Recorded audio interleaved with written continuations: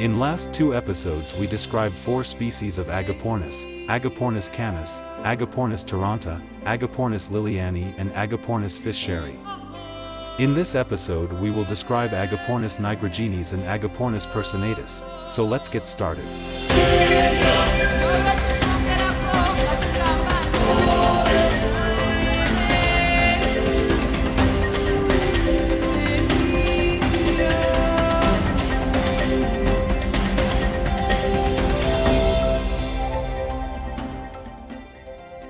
Agapornis nigrigenis, or the black-cheeked lovebird, is a small, about 14 centimeters tall, mainly green parrot with brown head, red beak and white eye-rings.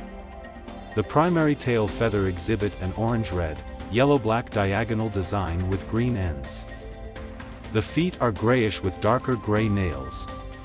The bird also has an orange color patch on the chest. There is no visual difference between the male and female. Agapornis nigrigenis is smaller than Agapornis personatus or Agapornis fischeri and has a characteristic posture like Agapornis liliani. Agapornis nigrigenis was discovered by a European Dr. Kirkman in 1904 in southwest Zambia along the Mugwatsi River. A British zoologist, William Lutley Sclater, was the first to describe the species to the scientific world and called these birds Agapornis nigrigenis. Agapornis nigrigenis can be found in Zambia, in a relatively small range between the Zambezi River in the south and the Kafue River in the north. They may occur in Zimbabwe, Botswana and Namibia. The black-cheeked lovebirds inhabits deciduous woodland, where permanent supplies of surface water exist, as they needs daily access to water.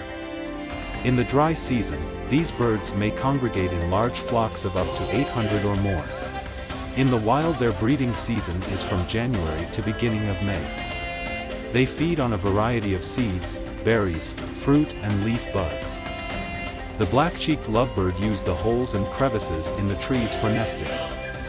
They are not as aggressive as other lovebird species, but most aviculturists prefer to keep the pairs in separate breeding cages or aviaries. As nest materials they mainly use fresh twigs and branches, and the female builds a spherical nest. The eggs are laid every other day, usually 3 to 6 in total. Incubation period is about 23 days. Chicks have light down feathers, which will turn pink after a few days. The young can be ringed once they are 9 or 10 days old. After 40 days they will begin to fledge and are fed by the parents for further 14 days.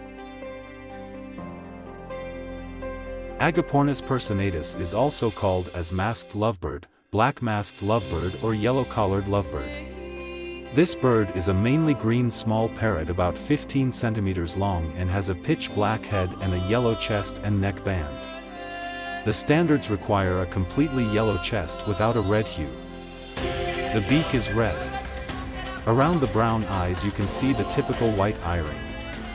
The wing coverts are a shade darker than the rest of the body. The wing bend has a yellow edge, the rump is soft purple intermixed with yellow. The primary wing feathers have a green outer vein and a black inner vein. The tail feathers are mainly green with a paler end. Secondary tail feathers have an orange-yellow-black design in the middle. The feet are gray, the nails dark gray. Visually there is no difference between a male and a female. Agapornis personatus was discovered in 1887 in the northeast of Tanzania. Dr. Gustav Adolf Fischer discovered this species and it was described by Anton Reichenow that same year.